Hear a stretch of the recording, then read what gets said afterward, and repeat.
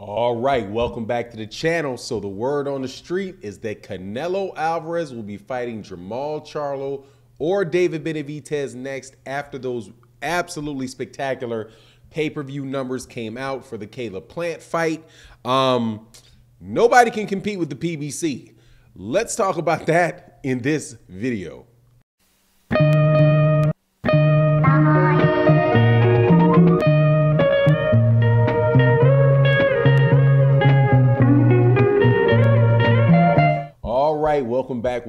Welcome back. So I don't care if you are a fan of Canelo Alvarez or not a fan of Canelo Alvarez.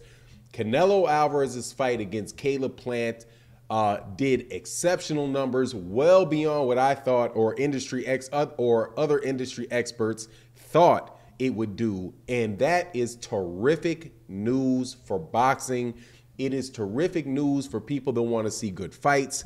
It is a situation that I think everybody should embrace and run with because it's going to get help. I do believe let us get some exciting times in boxing. Now, and also, it puts to rest for sure this idea that the PBC is going out of business or that Showtime is going out of business or that pay-per-view is not a real thing.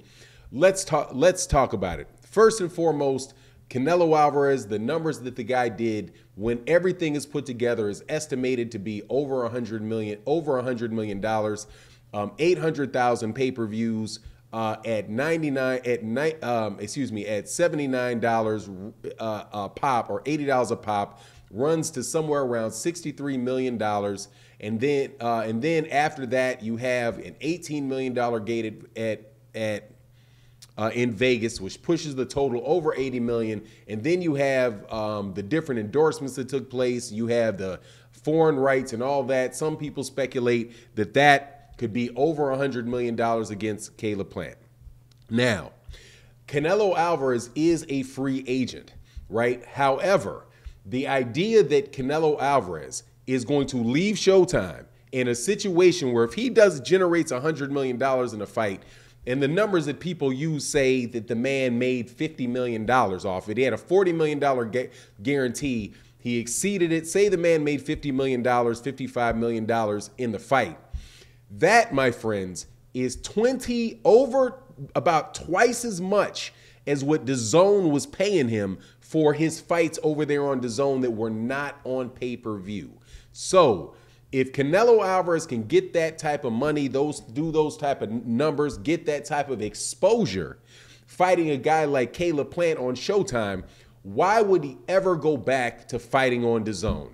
I think that this absolutely blows Eddie Hearn and DAZN out of the realm of possibility. Canelo Alvarez would be dumb, and Eddie Reynoso would be dumb to hide that light under a bushel for half the price over there on DAZN.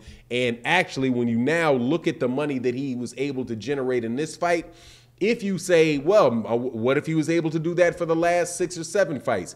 You will see how much money Canelo Alvarez actually lost going over there by DAZN. So I cannot see him going anywhere or doing business with anybody other than the PBC, Showtime, maybe Fox pay-per-view, but still within that PBC umbrella, because those are the guys that stuck with the pay-per-view model, that are consistently having successful pay-per-views and showing that all of these people that were talking about DAZN and how pay-per-view was dead and all of that were absolutely wrong, and they were trying to sell people a bill of goods. Now, as far as what that means for boxing fans, I think it means we're going to get better fights, because when you have pay-per-view fights, people are not going to typically if it's not a competitive fight, they're not going to pay for the pay-per-view.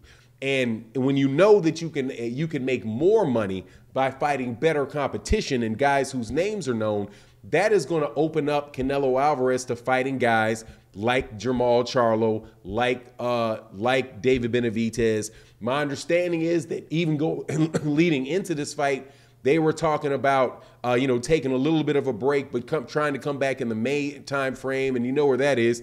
That's at Cinco de Mayo, and then that's at September 16th dates. Those are the fights dates that I think you can see Canelo Alvarez, on planning for. And the fights that are the big fights are the Jermall Charlo and the David Benavidez fight.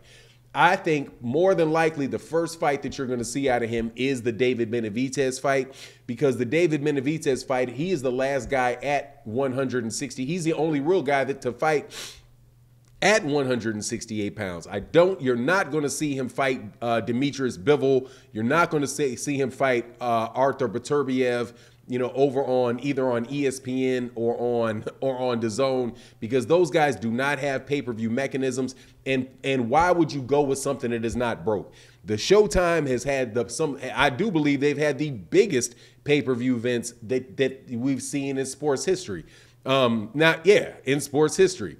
The pay-per-views. Now, I'm not going to say, I won't get into the arguments about, how big fights were in the 70s versus now and all that stuff, but within this century, within the 21st century, you had Floyd Mayweather Jr. numbers that he did huge numbers with Floyd Mayweather Jr. And Canelo Alvarez was part of that. They did very big numbers with the Manny Pacquiao versus Floyd Mayweather fight. They know how to sell pay-per-views. The PBC knows how to sell pay-per-views, know how to do the marketing. And obviously, they've got everything that they need to do that.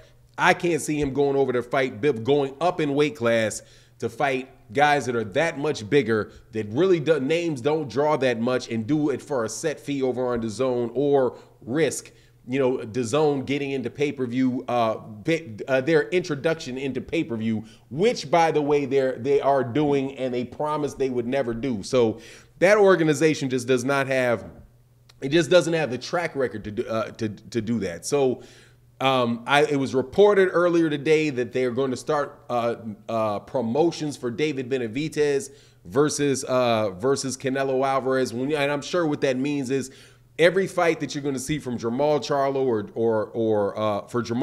or David Benavidez or anybody else that he may be interested in to fight, you're going to start talking about fighting Canelo. And I'm okay with that, man. Again, I think that is really good for boxing.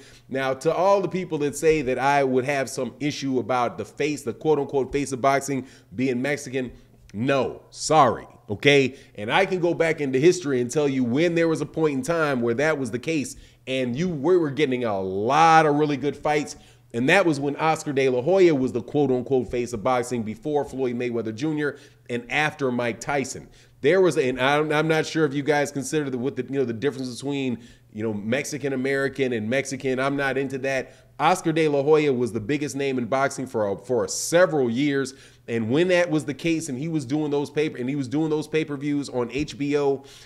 We saw great fight after great fight after great fight. Sometimes he won, sometimes he lost, but you got to see Shane Mosley. You got to see Tito Trinidad. You got to see Bernard Hopkins. You got to see Fernando Vargas, Pernell Whitaker, Julio Cesar Chavez. Some of those might not have been on pay-per-view, some of the earlier ones, but you get my drift. There were a lot of really good fights being made with Oscar De La Hoya as the centerpiece. And I do think that is really good for boxing when you have somebody that is the centerpiece and everything else kind of goes around. It's usually the best when it's a heavyweight, but like I said, and I will say and say again, that Eddie Hearn blew that. If Eddie Hearn had decided to have Anthony Joshua fight Deontay Wilder and unify all of those belts, and then Tyson Fury could have came out of retirement or whatever, and they all could be fighting around a guy that had all those belts, that stuff would be centered up there in the heavyweight division, but he blew it.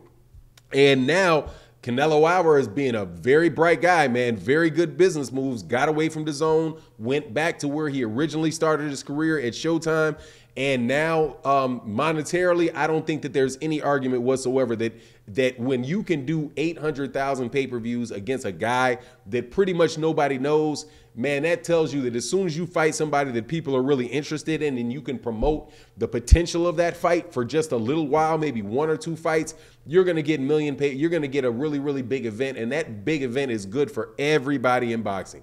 But anyway, that's my take on the situation. You let me know what you think in the comment section, and with that, I'm out. Deuce.